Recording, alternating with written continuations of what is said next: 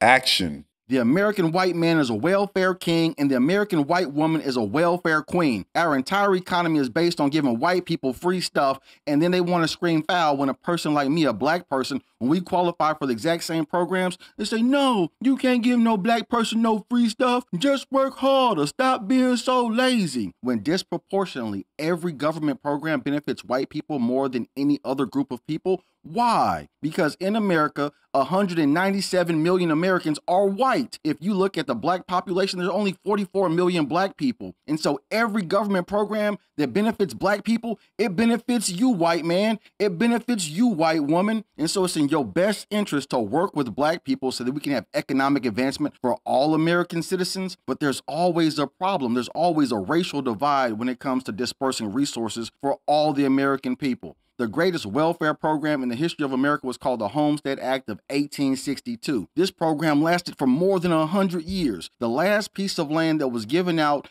in the Homestead Act was in 1988. Over 200 million acres of land were given away to predominantly white families. They gave millions of white families 160 acres of land so they can develop, create economic power for their families, pass down land to their children and their grandchildren. This land is worth millions and millions of dollars. It was only a couple of thousand of black people who were able to participate in this program. Why is that? Because this was a federal program, but when you go to the state level, states still had laws that prevented black people from being owners of land in their states. And so that disqualified millions of black people. If we're going to have honest conversations about welfare, then we have to talk about the #1 recipient of welfare in America, which is the white person. Even to this day, disproportionately, like 40% of SNAP benefits go to white people. That's a lot of people. That's a lot of poor white people in America. Where are the poor white people in America to raise their hand and say, I'm economically challenged in America. I got to stand in solidarity with my black brothers so that we can have economic advancement for poor people in America. But we can't have that conversation because of racial divide. White people love to point their finger at black people when we only participate in the programs that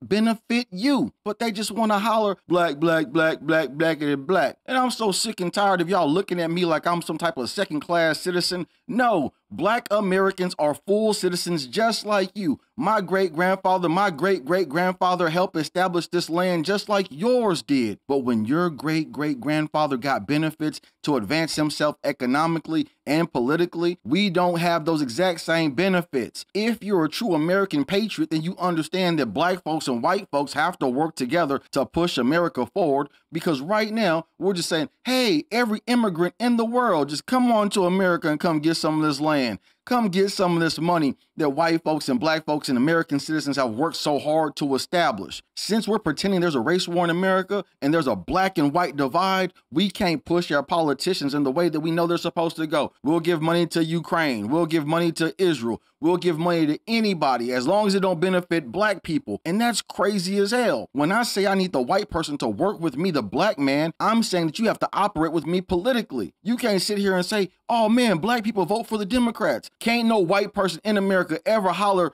black people vote Democrat, when more than 60 or 70 million white people vote Democrat. If any white Republican wants to have a conversation about black people voting Republican, then go to those other 70 million white folks and tell them to vote Republican also before you turn it into a racial conversation. If we're going to talk about policies, those policies have to benefit black people as well as white people, or else we're not even having a conversation. We're continuing to perpetuate the stereotype that black people don't deserve anything in America. And I'm here to tell you, dear white person, black people deserve everything that you have. There are still over 600 million acres of federal land in America. We should have a Homestead Act Part 2, but it can't just benefit you. It has to benefit me too. Let's have honest conversations to push America forward. And if we're going to have social programs, they have to benefit all American people and lift economically challenged Americans out of poverty and push us to the most brightest future that America has ever seen. Goddamn, the greatest American alive.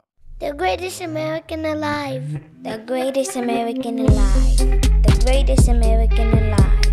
The greatest American alive. The greatest American alive.